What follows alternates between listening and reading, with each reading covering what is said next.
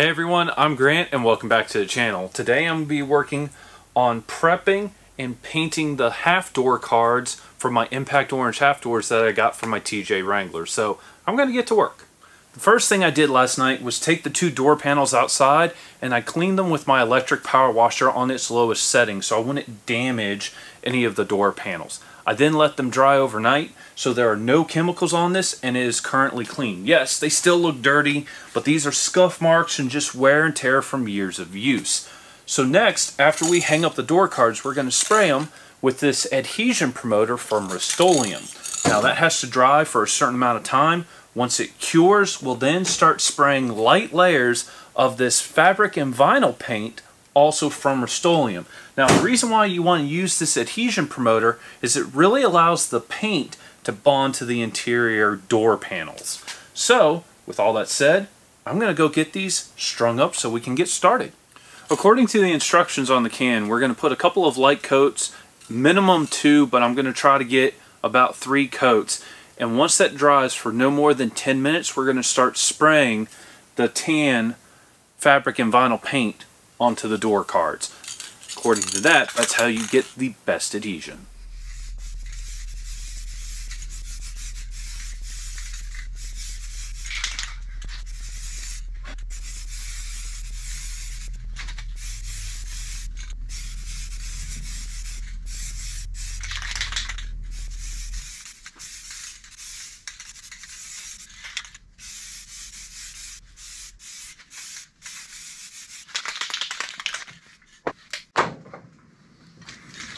I was looking for this earlier.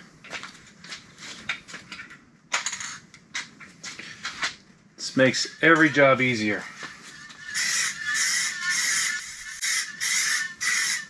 So much easier.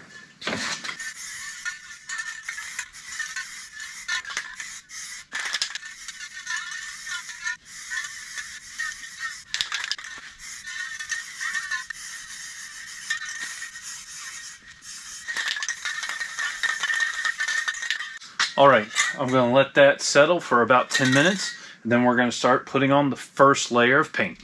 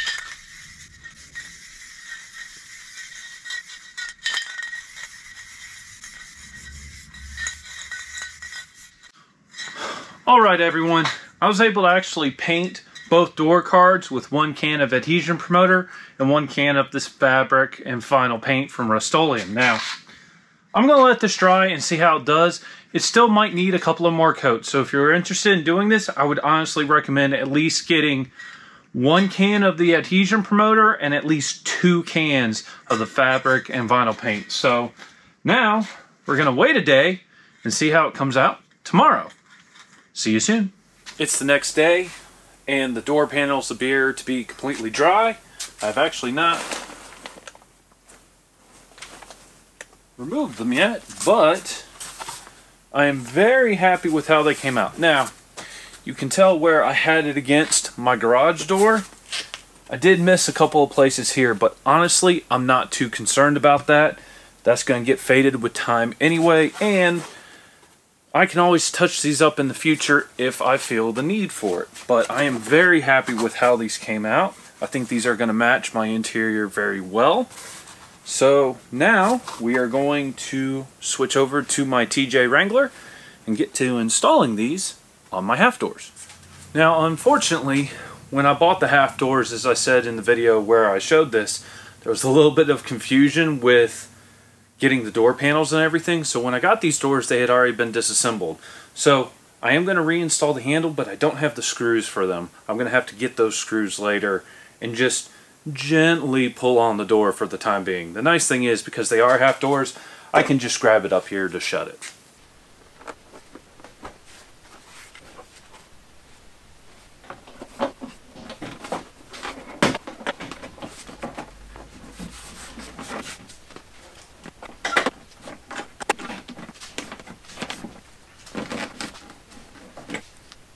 Alright, I'm going to have to go look at some pictures of TJ half doors.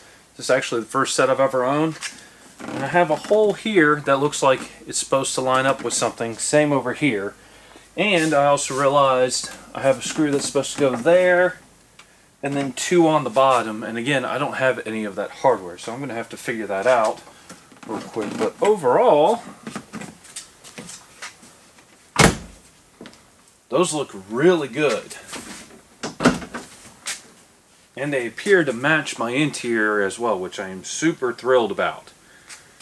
So, with that said, I'm going to move on to the other side and install the door panels on the other side.